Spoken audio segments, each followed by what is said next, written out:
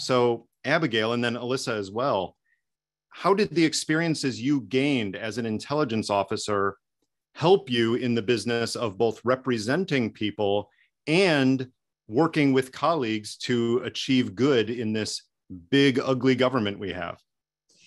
So I think that the skill set, right? So as a case officer, the whole goal that you have is to look at an array of information, learn from analysts, learn from reports officers. What are the questions that we still have about a particular issue? What do we know about a particular issue? And you have to learn a lot. You have to read the requirements and understand an issue, because it's not just about going and asking questions that somebody, gives you. It's about looking at the requirements, what's known, what's not known about a particular topic, sitting down with someone when they mention a word or they mention a name, like having the recall to say, oh, actually, let me go down that rabbit hole and collect information, because you're trying to go back, write a report that will fill out information and inform people who are making the decisions.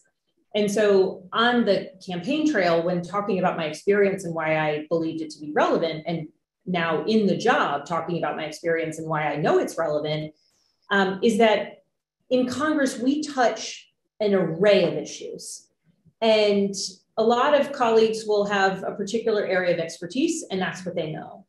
Well, at CIA, one day it's a nuclear program, another day it's a drug cartel, another day it's a person related to some important world leader, right? Like, I don't know anything about any of those things, but I need to learn very quickly all of the things that are kind of known. Then I need to ask a ton of questions surrounding that issue. And I need to constantly be attuned to, well, if we're interested in answering this big question, what are the unknowns and the things we need to know?